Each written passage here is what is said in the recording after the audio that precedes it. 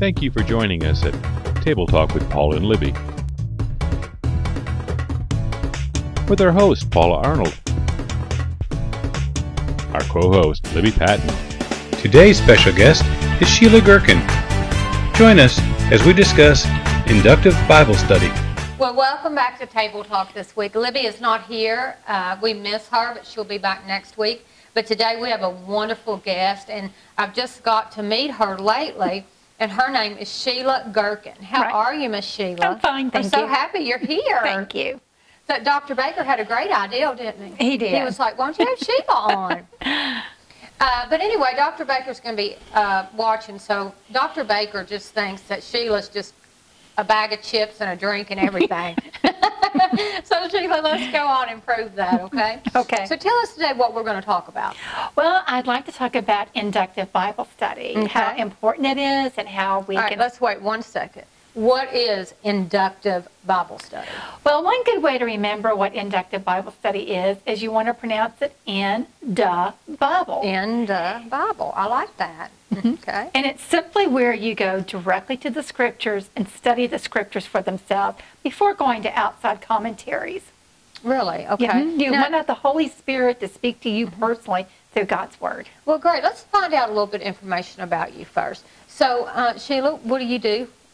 I work for state government. I am a program advisor for the Workers' Compensation Fund. Well, wonderful. And where do you go to church at?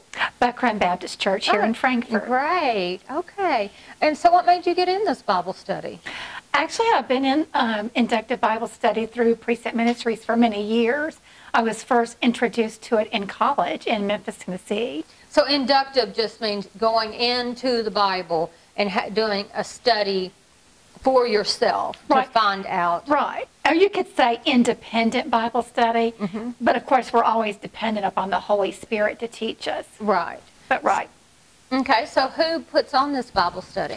Well, I first got into inductive Bible study through a ministry called Precept Ministries International, and they produce the Bible studies called Precept Upon Precept. And the purpose of that ministry is to teach you basic Bible study skills while studying a book or a topic of the Bible. Yeah, because I'm going to say sometimes, you know, it's hard. I know, I remember the first time I read the Bible, and I read Matthew, Mark, Luke, and John. And I went to a friend, and I was like, did you know that Matthew, Mark, Luke, and John is the same story? And she was like, yes, it's just told by different people. So, see, I think we need, even myself today can use something to study the Bible, because it's kind of hard sometimes to get in the Bible and understand everything. So does this program help you? Absolutely. It takes you through the basic principles and steps of learning to study the Bible for yourself. All right, well, tell us a little bit about your book you got. Well, the main Bible study for Precept Ministries is Precept Upon Precept. And they generally tell you it takes 5 hours of homework a week. Well, some people are a little bit intimidated by that, and maybe they're new, and, you know, that's a little bit too much for them. They have other types of Bible studies. One is called In and Out, and it's to get you into the Scripture and help you to live it out. And that only requires about 2 hours of homework a week. And then they have other different types of studies. The ministry has been around, I think, since the early 70s, so it's been around for a little while. And of course, they've improved and learned a lot over the years.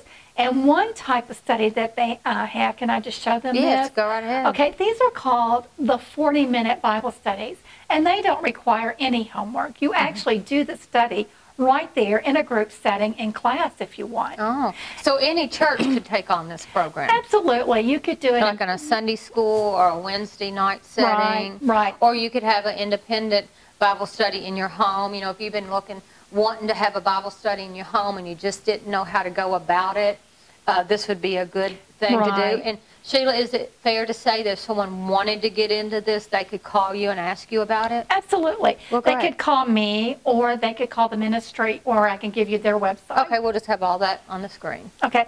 And one great thing about the 40-minute studies, this one is turning your heart toward God, but they have them on all kinds of topics like prayer, forgiveness, fasting, marriage, discipleship, several different topics like that.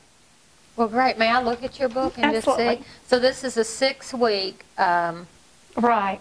And I believe all the 40-minute studies, they're also called the no homework studies, I think all of those are 6 weeks. And, it'd be great for a women. So this is kind of like that book that I bought from you about Daniel. Right. And it's really good. You can go in with Daniel, and if you've never studied Daniel in depth, it can really get into depth, and there's images and pictures, and then this book will go into detail of what every image and meant and that. Some people think that studying the Bible is very intimidating, but when you learn the basic steps of Bible study, it's really not intimidating. It's just a matter of practicing it. Can you give us some of those basic steps? Sure. There are 3 basic principles to Bible study, and that is observation, interpretation, and application. And observation is your foundation. If your observation is faulty, then probably your interpretation and application is going to be faulty.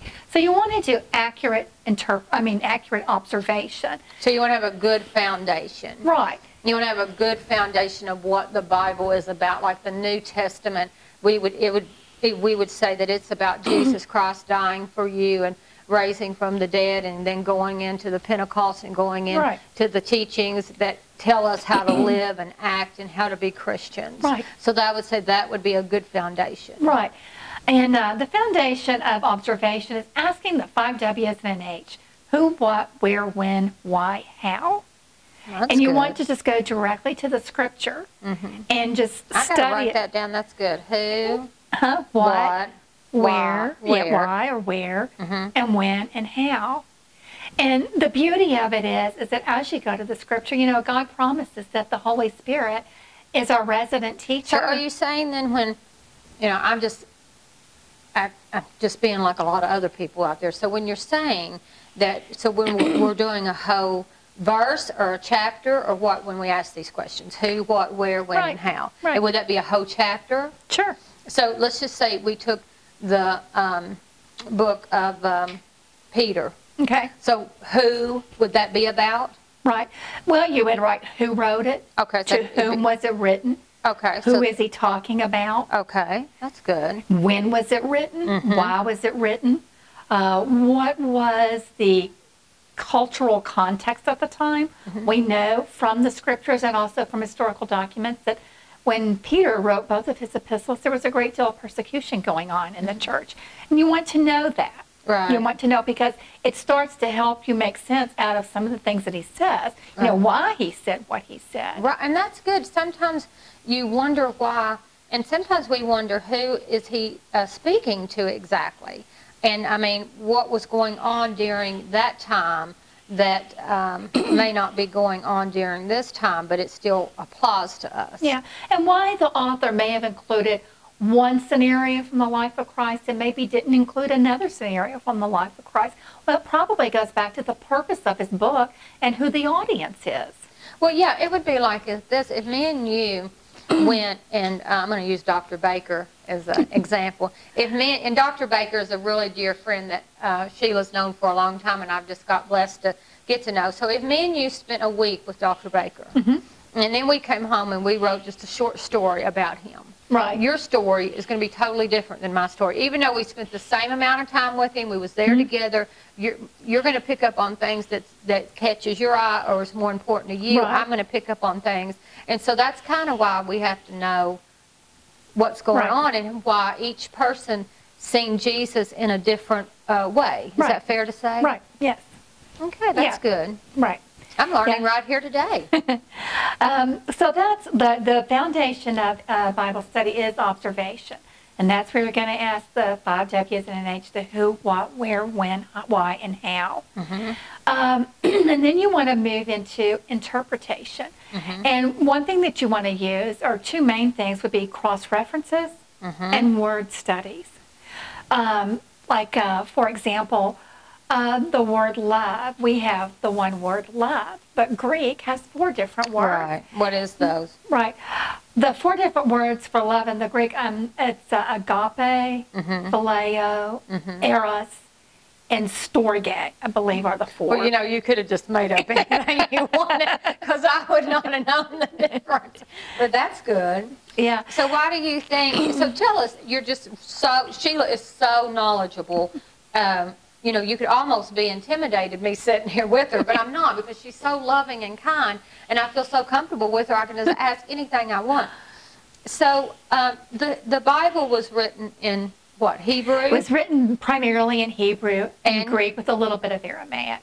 Right, right. So then if we take the word love, so let's just say we're doing an interpretation study of the word love. So we're going to cross-reference that in what?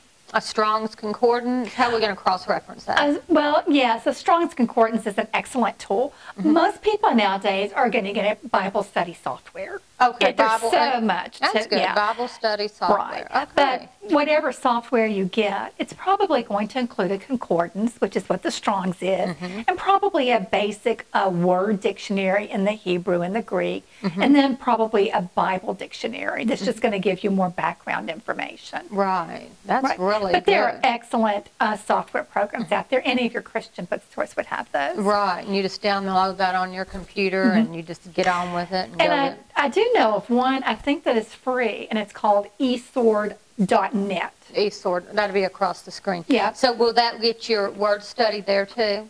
I think so. I have not used it, but I've heard other people that have used it, and I think it's got all of your basic Bible study tools on it. Another good one is blueletterbible.org.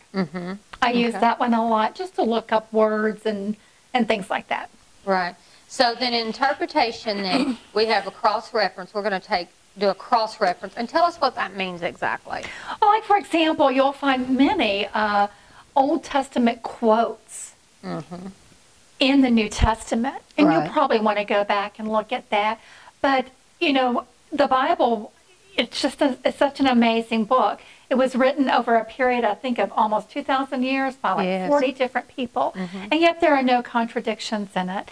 It is one beautiful, unified book.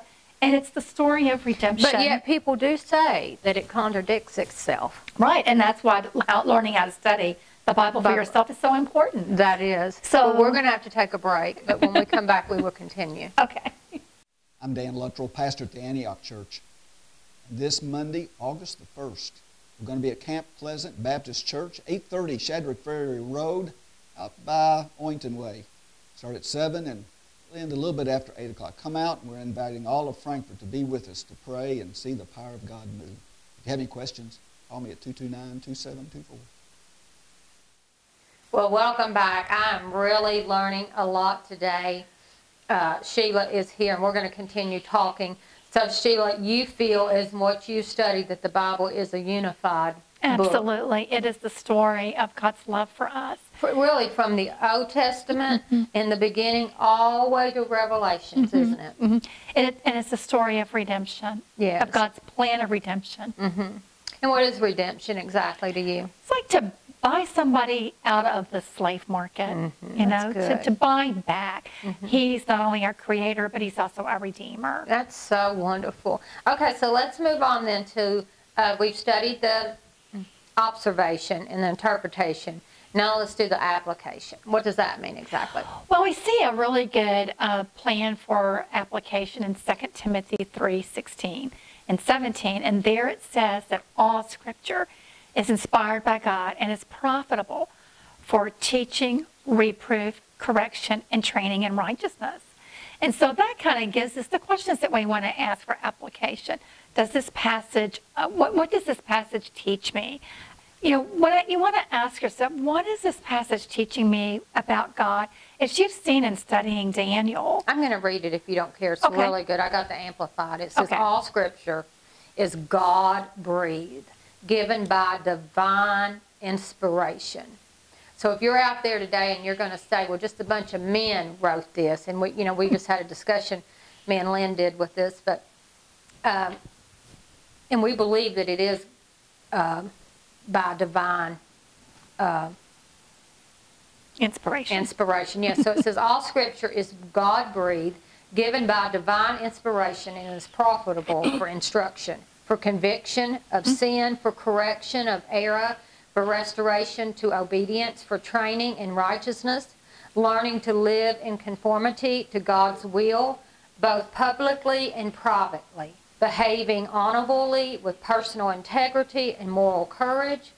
And 17 says, so that the man of God may be complete, proficient, outfitted, and thoroughly equipped for every good work. I love that. Right. I love that. So go back now. You were saying that application. What is it in there, the questions we should ask? Well, we should always ask ourselves, what is this passage teaching me about God? You've seen, for example, in the book of Daniel, some people could be very intimidated by the book of Daniel with all of those Let's strange go back dreams. 1 second, because this is so important. I want everybody out there to know, if you just thought that men have wrote this book and you just put it together, then I want you to know for sure that it says all Scripture is God-breathed. And God breathed it out. And so it is inspired. It was written by men, but it is inspired by the Holy Spirit. Absolutely. Okay, so go on then. So when we're studying the Bible, we need to ask, what is it that God's teaching me? Right. What do I learn about God from this passage?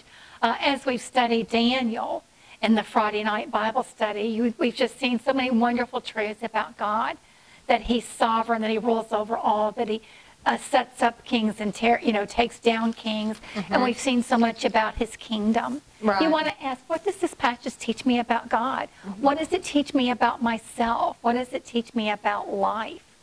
And then you want to ask, how does it reprove me? How does it show me that I am off in my thinking or my behaving? You know, and then it not only shows me where I'm wrong, it shows me how to correct it. Yeah, that's good. The bottom line of so many issues in our lives is that we simply need to believe God. We need to take Him at His word and believe what He says, and that's not always easy to do. No. But as we get into the Scriptures and we see His faithfulness, we're going to be more likely to put our trust in Him. Yes, we are, and I've always said, I was talking to a man one time about God, and he was just like, you know, Paula, I just can't believe it. And I said, well, you know what? Just have the faith. And he was like, the faith in what? I said, just have the faith that God is real, that God is true. Just have the faith that He is there. Because so many people have a hard time believing. But if they would, and I have so many people, you know, people used to say, well, it's in the Bible this, or it's in the Bible that. So anyway, Sheila, one time I was talking to this man, and he just couldn't believe, he couldn't have faith. And I said, well, just do this, just have faith that there is a God and get to know Him. Take time to get to know Him, because if you don't ever personally take time to get to know God, and all you ever do is, and I'm believing in you should go to church, you should listen to preachers, you should read books, but you're going to have to sometime get down with your own personal time with God and let Him teach you who He is. And a wonderful way to do that is to simply get in the Scriptures. Right. And Romans tells us that faith comes by hearing and hearing by the Word of God. Yes, that's good. Yeah. So if you want to build your faith, a great way to do that is to get into Bible study. Yes, it is. I love this Bible study. So is there anything else now you can tell us about application? And of course, we saw that the last part of that is for training in righteousness. And it's just going to give us the answers for life, you know, just day by day, how many times do we encounter situations just big and small that can just really throw us for a loop. Yes. If we don't have our roots going down deep into what we believe and into who God is. But I've noticed more and more in my own life as I've studied the Word and I've learned the truth, that those truths have held me in hard times and in good times. That's what's my stability. And you know what? Sometimes with me, just here lately, you know, when you go through some things, you know, you might get a little weak. And sometimes I just go around saying, Jesus loves me. Jesus loves me. I know that Jesus loves me. He died on the cross for me personally. He rose again for me. He did everything just for me. Because so many people go around feeling unworthy. Right. Or they don't feel that Jesus did anything for them. So you have to make it personal. And, I mean, that's not being selfish or anything when I just walk around my house saying sometimes, Jesus loves me. Jesus loves me, because we're living in a world that I believe it's coming to an end. Yes, and we're living in a world that I think is more and more confusing. Yes. There are just no absolutes anymore. Everything is gray and murky. But God intends for us to walk in clarity. He intends for us to walk with hope Yes, He and does. joy. Yes, and He does. And He intends for us to walk in the Word of God. And He intends for us, you know, if we have a chance to witness to someone that's doing something not right, because if you go back to that scripture, you know, God tells you how to live. He tells you how to behave. You know, I don't need to get up here and really, if you're reading your Bible and you're studying your Bible, there should be no gray area. You know how to live. You know what to do. Mm-hmm. And Right. if you go by this book, at church on Sunday, where I went to church, that's what the pastor was preaching. Well, I got my Bible on my phone. So if you know what's in the Bible, Right. then you know to live it. Right, right. And if you're not living it, and you can't get confused. There's nowhere, I don't believe that the Bible is confusing. I don't believe that Right. it contradicts Because itself. God's not the author of confusion. No, the devil is. Right. And I think that when you are in confusion, that you're being led by the devil. I'm not going to say the devil's got you or whatever. I'm just saying that you're just being led by the wrong source. And a good thing, too, about Bible study is that so often we do it in a group, and you have that community. Right. And that's so important, too, Right. for our walk with the Lord. Yes, it is. Is that It He is. wants us to have that community with one Yes, another. and He wants us to love one another and to communicate one another. And, you know, like I said earlier, you are so smart. You're so intelligent. I mean, I just feel like you're way up here and you don't even know it, but I'm way down here. But you just make me feel so at ease to just ask you simple questions. And, you know, I want to say that we all have different gifting and callings. And even though Sheila is an attorney, she should be a teacher, too. because you're just studied so much, haven't you? And yes, and I do love to study, and I'm just currently wrapping up a study in Esther. Oh. Wonderful, wonderful study, and we're just finishing that up. We did it on Wednesday night. Did you learn anything new? Each time you yeah. study, do you learn something new? Oh, yeah. See, Yeah. that's what I think people don't understand. They think, oh, I got to read my Bible. Yeah. Oh, but you know what? Each time you read it, you find something new. Oh, yeah.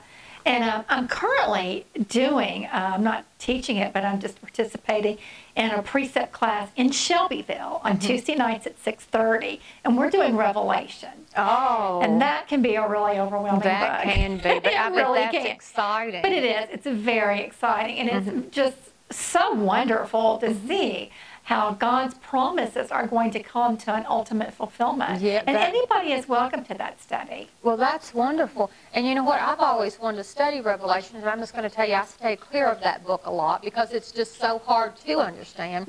But you know what? I believe you're studying it, and maybe a Bible study that we go to can study it. But, you know, and I was the same way because I actually came in the middle of that study, right in the middle. And I thought, I just don't know if I can do this. And I had done Bible study for several years. But if you just break it down, and you take it step by step and question by question and chapter by chapter, it will become more clear. Yes. Well, you know what? Our time is almost out. I've really enjoyed you, Thank Sheila. you. You've been Thank you. so good. I'm going to have you back. Will you come back? I will. We'd love to have you. So why don't you just look into the camera and just take, you know, a minute right here to this one and take a minute and just tell Frankfurt something about your heart, about what you want them to know about studying the Bible. Well, it is one of the most glorious adventures that you will ever go on. And it is just a way for God to meet with you personally.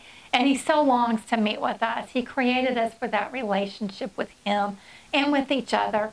And the Bible is pure truth. God never tricks us. He doesn't tease us.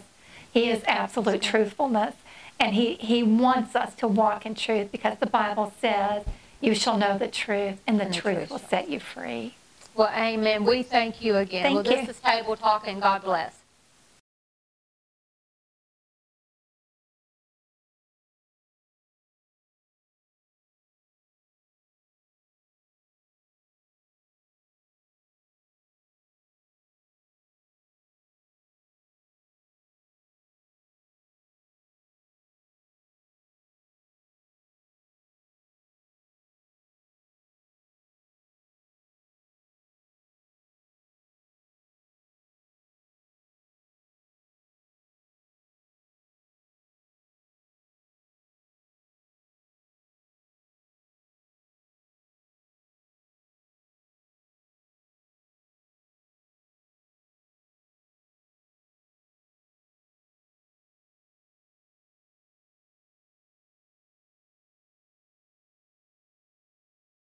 I'm Dan Luttrell, pastor at the Antioch Church. And this Monday, August the 1st, we're going to be at Camp Pleasant Baptist Church, 830 Shadrick Ferry Road, out by Oynton Way. Start at 7 and we'll end a little bit after 8 o'clock. Come out, and we're inviting all of Frankfort to be with us to pray and see the power of God move. If you have any questions, call me at 229-2724.